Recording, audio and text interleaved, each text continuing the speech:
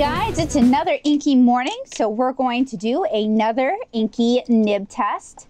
And this morning we're going to take a look at a Hunt Imperial, and this is A0. So this is a pointed pen nib.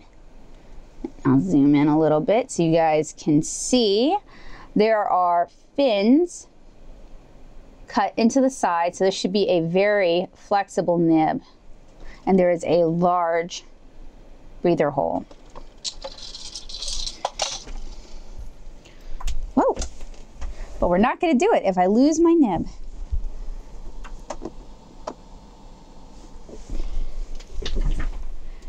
So I've got my Tachikawa nib holder here.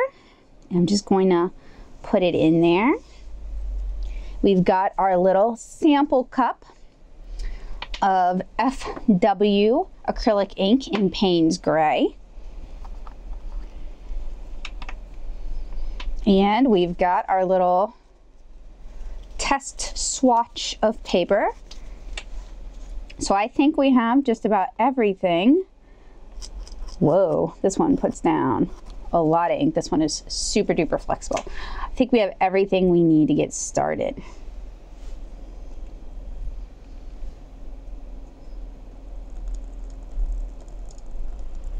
And I'm gonna try to use a light hand here.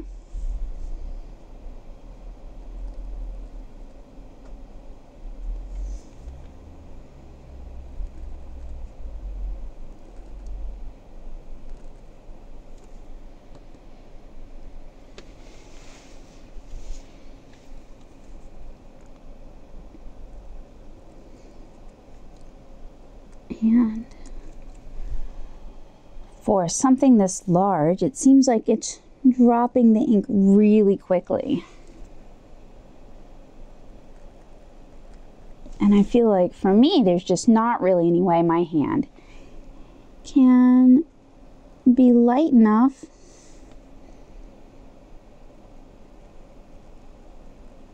maybe I can move slower. That might be part of the problem.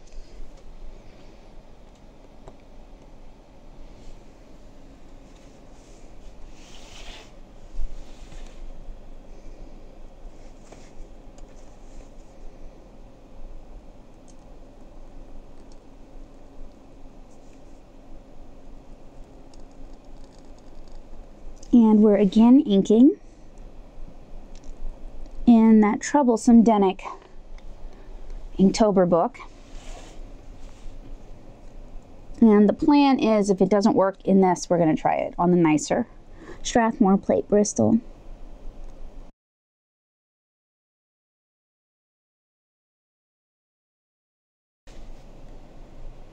All right, this is one super flexible nib.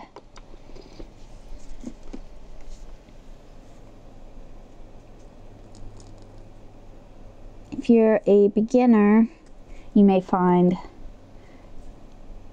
this to be difficult to control.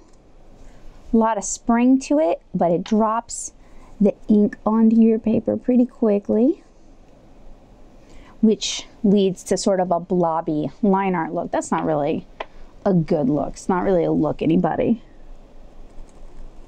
wants. Now, I'm sure there are artists who have much lighter hands than I do, who can make this nib sing for them. And if you're one of them, let me know in the comments. Make sure you link your work. I'd love to check it out and see how you're handling the pen and what size you're working at. Maybe I can learn something.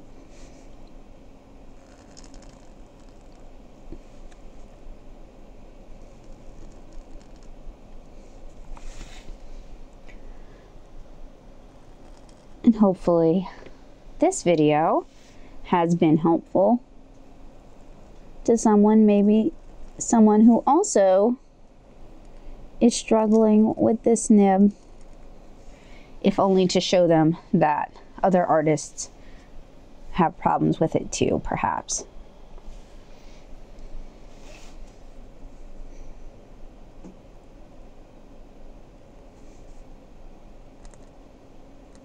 you are not alone can be a really powerful message.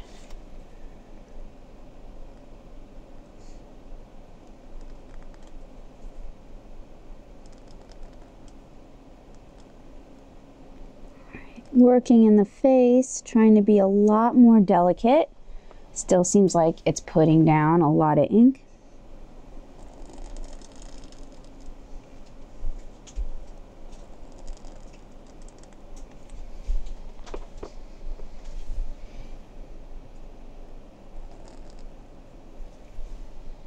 But we're almost finished.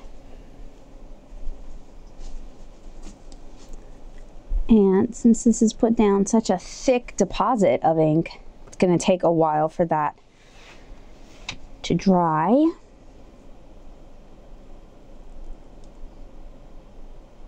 Start the eyelashes and go back in if necessary, but I'm going to let them dry first because that's where I tend to tear up the paper the most, is on the eyelashes.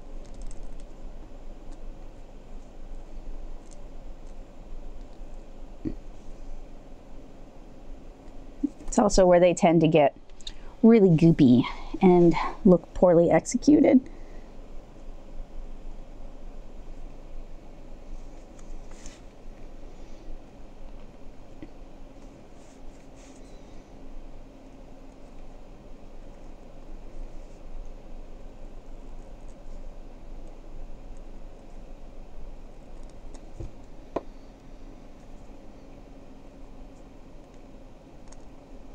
All right, so that is the Hunt.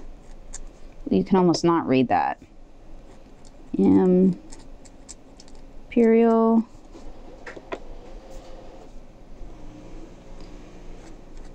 Zero.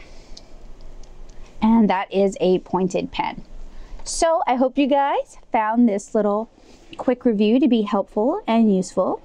I've found that if you are heavy-handed, this nib might not be a good choice for you. It is very springy, very flexible. Perhaps if you have an ultra delicate hand, this nib might work for you, or if you're doing calligraphy, I can see this nib being a good nib for you. But for me, as a comic artist, this is just not a suitable nib, and it puts down too much ink with each pass. So I hope you guys enjoyed this video. Keep an eye out for more nib reviews, and I hope to see you again really soon. Bye, guys.